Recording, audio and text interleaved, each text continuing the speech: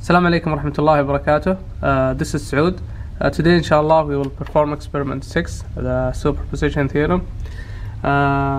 First of all, superposition theorem states that at any given circuit that has multiple sources, the voltage and the current produced in the circuit is equal to the sum of each voltage and current produced by each source individually. So, what we're gonna do, first of all, we will implement the circuit as it is with two sources. This is the first source and this is the second source here. Then we will measure the voltage and the current and record it here by using E1 and E2. Then we will shut E2, this one, and measure the circuit with the impact of E1 only. Then and record it here using E1 only. Then we will use E2, just E2, this one, and this one will be shorted, this one, and we will see the impact of E2 in the circuit. Then the last table we will add and subtract the result measured here. Finally, this table should be equal to this table because this table was measured with the impact of E1 and E2. This one is adding and subtracting the result produced here. So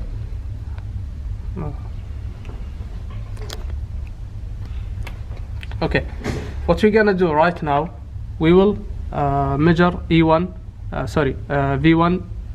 at resistor 1 here, then V2 here, then V3 here. One very important technique to measure your the multimeter here. The multimeter here has a positive and negative terminals. Always the positive terminal should be up and left. That means if you want to measure the voltage here, the positive lead or the positive wire should be at the left and the negative should be at the right. If you want to measure the voltage here, the positive should be up and the negative should be down. In case if you are measuring the current, okay, for example, if the ammeter is here, that means the positive will be going to the supply and the negative will be going to the resistor. If you are measuring the current here and you place the ammeter here, that means the positive is going to the point that connect those two resistors together, and the negative should be going to the resistor. But if you decide to measure the current at the negative terminal of the resistor, the positive should be towards the R2 and the negative should be at this point. Okay, so let's start. First of all, I will fill this table by measuring the voltage. Supply. This is E1, 15 volt, and this is E2, 10 volt. This is V1. So this is E1 supply going from here to here, and this is E2 going here from here to here. Okay, now I want to measure the voltage at the resistor number 1, which is this one. What I have to do, the positive wire should be always at the left and the negative should be at the right.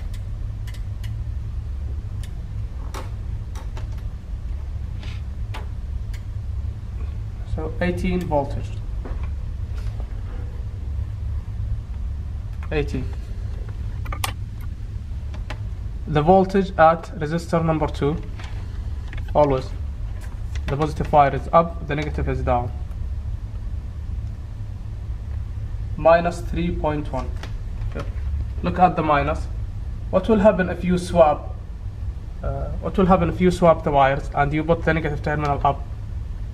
The result will come in a positive sign. So please make sure that the positive wire is up always. So the result is minus 3.1. Minus 3.1. Then the third resistor, I measure the voltage here, 6.8. 6.8. Now, using only E1, that's mean this supply will be short circuit. So what happened here? I will just turn off the supply or make a short like this. But turning off the supply will do the same thing like this. I'll turn off the supply and see the impact of E1 only. E1 or V1, the voltage across resistor 1, 12.1, positive sign, positive 12.1. The E2 or the V2, the voltage across resistor 2, is plus 2.7, plus 2.7. The V3, always the positive wire at the left, 2.3 plus 2.3. Now I will return E2 to the circuit and short E1. So this one is shorted right now, and we are only using E2. So like if you short E1 here and use only E2, doesn't mean that this resistor will become R1. No, R1 is still the same here at the very at its place. This is still R3. So R1 is here. So plus 0.1. The voltage across the R1 is plus 5.2. Plus 5.2. The voltage across R2 is minus 5.7. Minus 5.7. And the voltage across R3 is 4 voltage. 4 voltage plus. Now I will add and subtract. 12.1 plus 5.2, which is 17.2, which is nearly equal to 18. 2.7 minus 5.7 is equal to minus 3, which is equivalent to this one, or equal to this one. V3, 4 plus 2.3, 4 plus 2.3 is equal to 6.3 for positive, which is equal to this one. And if you want to measure the current, you have to do the same. Thank you so much. Now we will do one example of measuring the current through R1 only. So first of all, we have to change the positive wire from the terminal that measure the voltage and the resistance to here. Then change the button to DCI. Okay. Now, if you place your ammeter here, that's mean the positive terminal of the ammeter is going to the supply and the negative terminal is going to the resistor. So what will happen? I will make an open circuit here, place the resistor anywhere. Okay, then the positive terminal of the ammeter is going to the positive of the supply, which is this one. Or if we trace the wire here,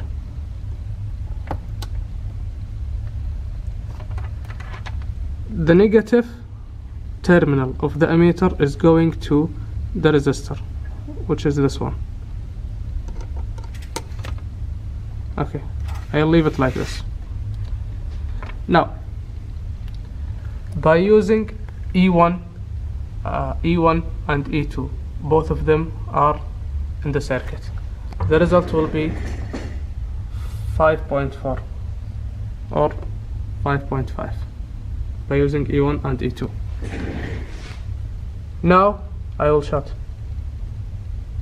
E2 and just use E1, so the result will be 3.6, which is here, by using E1 only.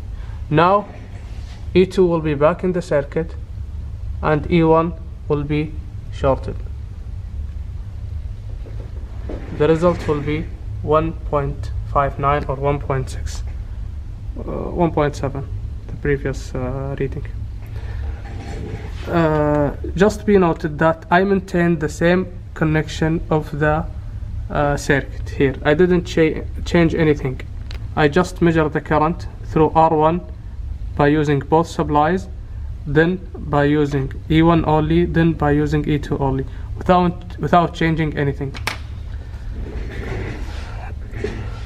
These tables are the theoretical solution of the circuit, and if we want to compare it, this is by using E1. The voltage that we got is 12.4, 2.59, 2.59. 12. This is the voltage and current measurement using E1 only. 12.1 here, 12.4, 2.7, 2.3, and we got here 2.59, 2.59. The current we got here is 3.6 and here is 3.7. Thank you so much, guys.